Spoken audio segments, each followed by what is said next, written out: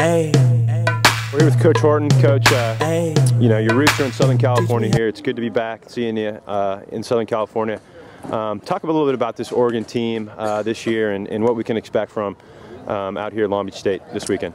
Well, great to be back here in Southern California, Blair Field. A lot of great battles here, obviously. When I was growing up, I played here, and then coaching at Cerritos, we played some state championships here. Sure. Of course, the Fullerton-Long Beach rivalry is one of the special ones, I think, in the country. And now that I'm at the University of Oregon, we have a little different kind of rivalry with Oregon State and the Beavers. And I didn't grow up in that testy environment, but the generations of Civil War bitterness and rivalry in it, kind of in a bigger scale statewide, it reminds me of the Fullerton-Long Beach rivalry. And so, you know, good friends here. There'll be good friends up in the stands, and I'm proud of this ball club and really kind of the culture that we've established for the last 2 years. And right now we're not playing very well. We're 4-4 and felt like we've underachieved a little bit and played a little under our capabilities. But I think this group has developed a sense of culture and hard work and obviously talent. We've had 3 good recruiting classes in a row, and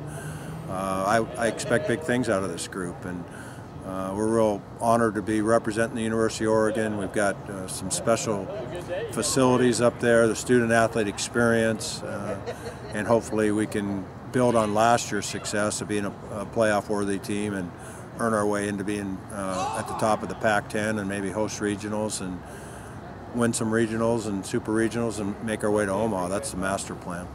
You know, you've been able to kind of just take this program, you know, from nothing basically to back to putting it on the map and kind of on a national scene. You know, what are some of those key pieces that you have to do when you're going into a new place and taking over a program? You know, what are some of the factors that you got to get in place?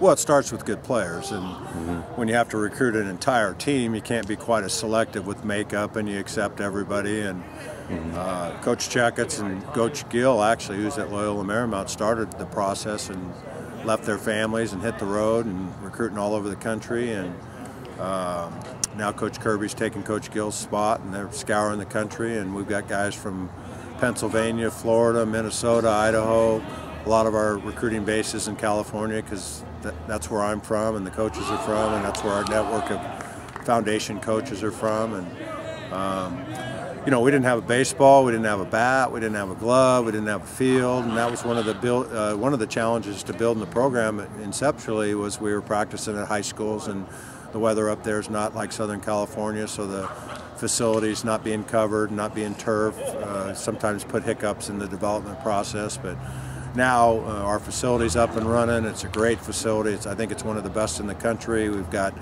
an indoor venue. We've got AstroTurf in our batting cages, which is one of the largest in the country. And we haven't missed one inning of one game in scheduling for rainouts. And so the experience up there, really, even though it rains and it's a little chillier than Southern California, is a really good environment for kids to come and learn and develop. And like when we recruit them, I believe that we're going to take a club in the near future to the College World Series and win a national championship. And I look them in the eye and promise them that they're going to go there. And I think they trust my track record has proven that we're able to do that in programs and my coaching staffs. And there's that trust from the kids coming up from California to go up there that we're going to do something special.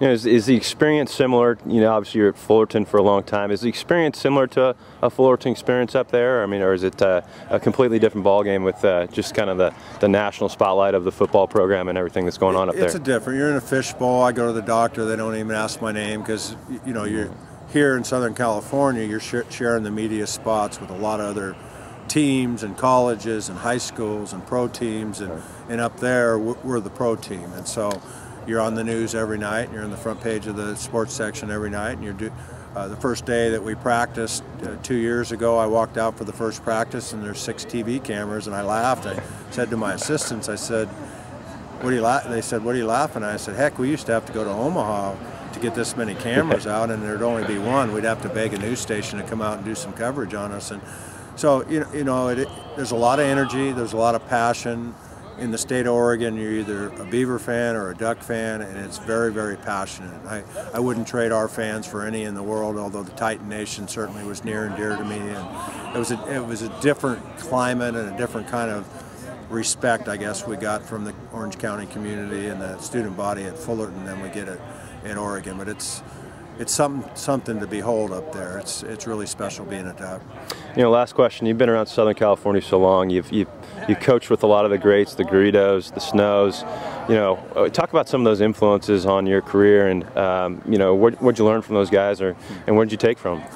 Well, I've been blessed. I played for Wally Kincaid out of high school, and then from Cerritos, I went to play at Cal State Fullerton for Augie Garrido and Dave Snow, and played with Don Snedden at Cerritos and Cal State Fullerton, coached with Ben Hines, and a lot of greats, coaching against the likes of Mike Gillespie and many, many others, Mark Marcus.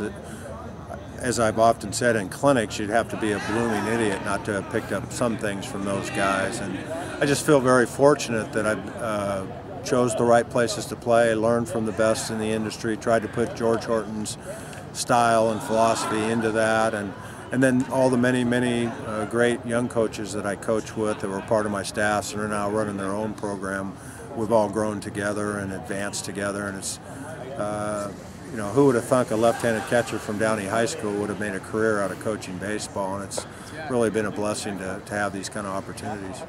Coach, thanks a lot for your time. I appreciate it, and I look forward to watching the Ducks this weekend. Thanks, Blair. Go Ducks. Hey.